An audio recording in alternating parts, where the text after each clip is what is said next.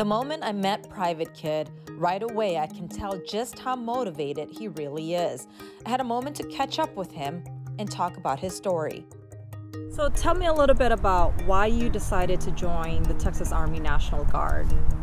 Well, I want to make a little difference, and there's like so many benefits with it. We get help with tuition for college. It instills discipline, especially if you do the split ops at a young age, and then it'll just like give you an advancement in life. Private Kidd also shared a little bit of his personal journey and his background and why he's so driven. What gives you that motivation and that drives as a young person to want to do all these things with the military, being in school, and working on top of that? Well, I just want to have something that keeps me busy to start with, so like I'm not going down the wrong path.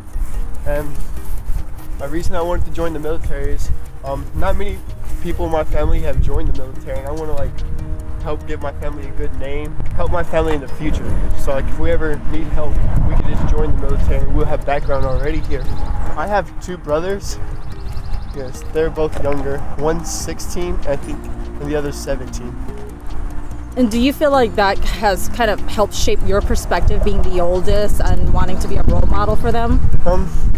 Yeah, it has. Like I want to like show them what's right, so they don't go down the wrong path. Cause yeah, I don't want anyone in my family like messing up their life. Where does that drive come from? So right before I went to boot camp, they gave advice, never quit. So on anything I do, I never quit now.